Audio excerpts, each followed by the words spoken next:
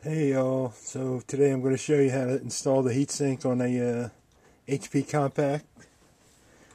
This is just an HP Compaq. This is a Pentium 4 2.88 gigahertz chip, and what we're going to do is show you how to install the heatsink and fan. So first we got this frame here. We got to install that. Takes these 4 screws. Might as well put the screws in right now, make it easier. Then we'll just sit it on there and drive them in. So now we'll just sit it on here. Got my trusty little driver here.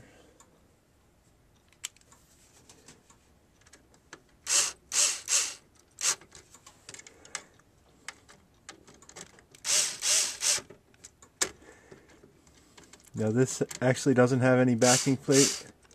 The backing plate is part of the frame of the computer.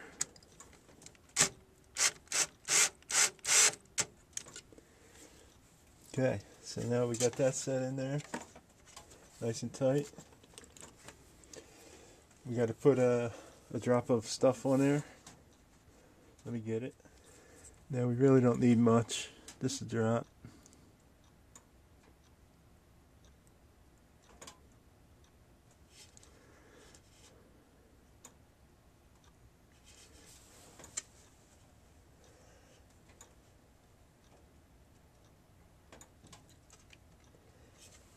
Oh, we need a little more than that. Well, anyway, we'll have to do what we've got there. So now we have the fan, and we see where it plugs in at over here. So we're going to sit this on here, like this. We're going to plug it in. It's easier to plug it in now than after we put our clips on. Now we got our clips.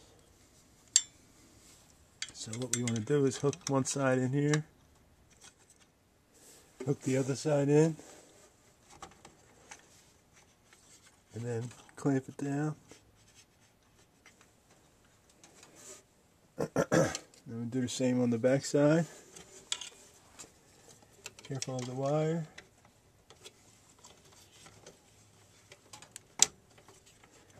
Clamp it down, and there we have it.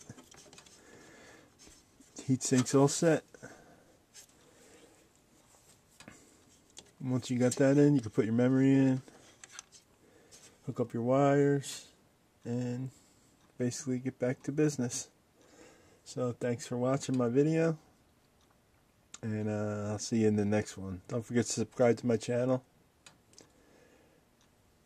Good night.